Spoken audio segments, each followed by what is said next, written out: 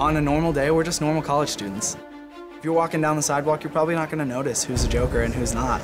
You'd be like, that guy does that? Yeah, I would never guess that at all. You've seen them at every game. The rowdiest fans in Williams Stadium. Their everyday identities hidden by the paint of war. For most football fans, game time starts when burgers are flipped in the parking lot and ends when the stadium clock strikes 0. But for Jerry's Jokers, their game day party is a bit more involved. The preparation starts the day before, so your whole weekend really is dedicated to the football game. Game day starts for us on Friday nights. That's when we have Gillville. There's just like a big party, everybody's out there hanging out, we camp out, and everybody who does that gets to get into the stadium early. And so we have we're very strategic about that and making sure that we have people there who can get into the game and then get in the stadium super early so we can get those seats down front, because those are key for what we do. So at 60 minutes we all start our ritual. We do a slow clap, we do a cheer, and then at the very end of it, all the guys take their shirts off and we're whipping them around. We're yelling at the opposing team, and we're just getting hyped. It's like the most organized, unorganized thing there is. You know, everybody's like, give me more blue, you know, give me red. As soon as the football team runs out, it's chaos. I mean, losing your mind. But then it's go time. You know, it's game time, and we're there, we're loud, and we're just being as rowdy as possible. Guards, keep your head up. It's okay. You haven't lost yet. Brady, are you Amish, bud?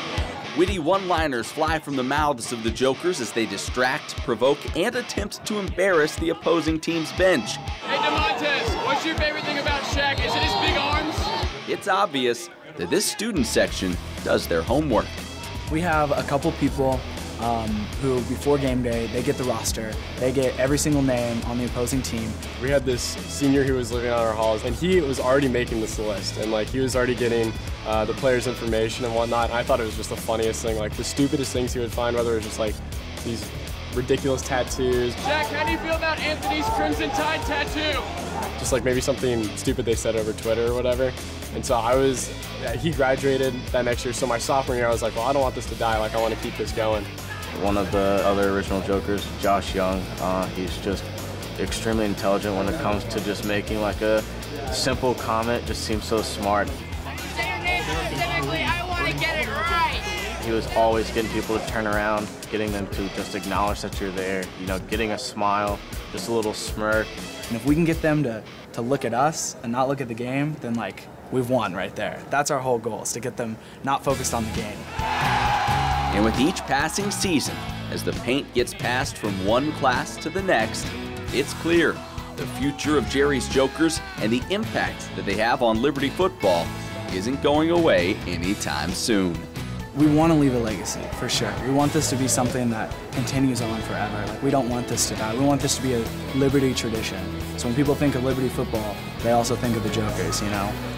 And I think in order to do that, I joined part of a legacy, and I was able to, become a part of it and just fully buy in, and we're trying to get everyone that does it to buy in as well. We're just kind of in the process of taking stuff that we've learned and handing it over to the guys. And so for me, I've got a hall full of freshmen, and that's great because they bring a lot of energy and they're really passionate about it. And so right now, my goal is just to get those guys hyped up and hoping that they'll continue this on and be able to keep the Jerry's Jokers movement alive. It's been passed down, but it has to keep going. So not only am I trying to continue that legacy and that tradition, but I also want to pass it down to the freshmen on my hall and make sure that they become a part of it as well. This isn't an exclusive group at all. We want to be as inclusive as possible. We want everyone to come paint up with us. It's our dream to have half the student section, the entire student section with Jokers. I think it's just so cool to realize this is bigger than just a football game. This is bigger than just hanging out with your friends. This is actually something that can impact our school as a whole.